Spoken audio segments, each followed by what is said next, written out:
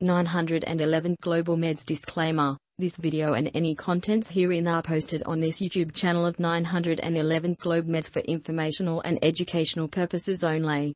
Please see the detailed video contents disclaimer and the copyright disclaimer in the text section below.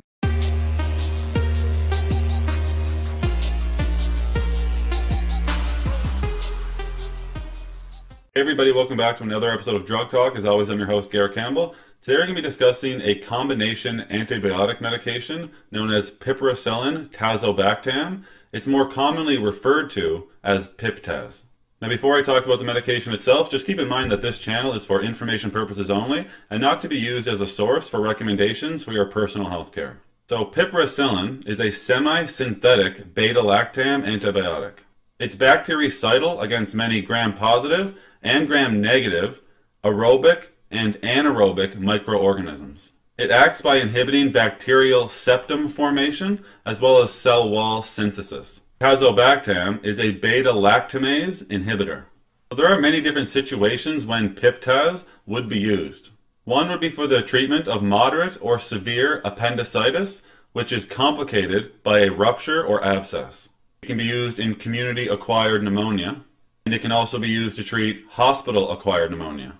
It can be used to treat moderate to severe, uncomplicated, or complicated infections of the skin or subcutaneous tissue. It can be used in moderate to severe pelvic inflammatory disease. Peritonitis can be treated with Pip-Taz. And finally, puerperal endometritis can be treated as well if it's moderate to severe.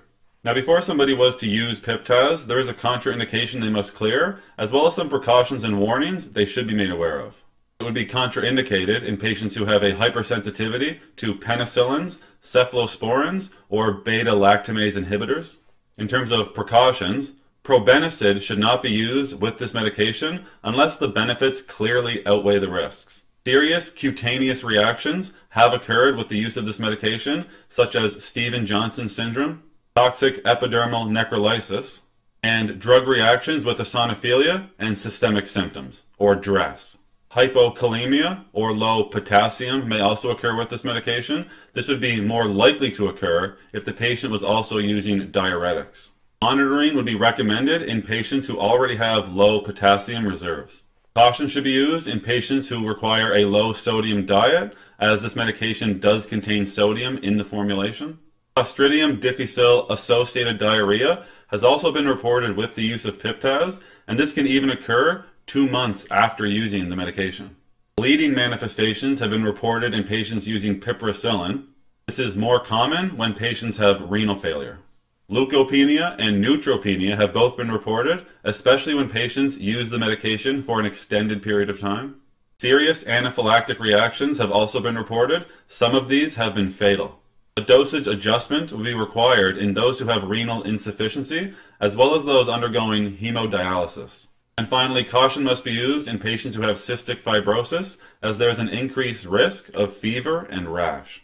Now, once somebody is cleared of the contraindication and made aware of the precautions and warnings, and they start using Pip-Taz, they would be most likely getting this in hospital, and they would be getting it intravenously. When treating community-acquired pneumonia, 3.375 grams given intravenously every 6 hours for about 7 to 10 days seems to work. In hospital-acquired pneumonia, the dose would be increased, so it would be 4.5 grams given intravenously every 6 hours. This time it would be for 7 to 14 days, so you may see it used a little longer. For peritonitis, 3.357 grams intravenously every 6 hours for 7 to 10 days is what is recommended. Now, as with all medications, there are some adverse reactions or side effects that people may experience while using Pip-Taz, so I'll go over some of those here with you now. Up to 3% of patients may notice itchiness, and 4% may notice a rash. Constipation can happen between 7 and 8.5% of the time, and diarrhea comes in at a frequency of 4 to 20%. Nausea happens about 7% of the time, and about 3% of patients experience vomiting. 5 to 8% experience headaches, and about 6% may notice insomnia. Fever happens between 2 and 3% of the time. Some serious but more rare side effects would be Clostridium difficile associated diarrhea, those dermatological conditions that I mentioned, such as Stevens-Johnson syndrome and toxic epidermal necrosis, as well as agranulocytosis, leukopenia, and neutropenia. Finally, anaphylaxis is possible, as well as the development of a seizure. That's all we're going to talk about today with this combination antibiotic product that contains piperacillin and tazobactam. As always, I'm thankful you took the time to come by and watch one of my videos. If you found the information valuable and you'd like to help me grow this channel, you can do so by liking the videos, sharing the videos, or most importantly, subscribing to the YouTube channel. There's also some links in the description you can check out as well. That's it for today. Take care.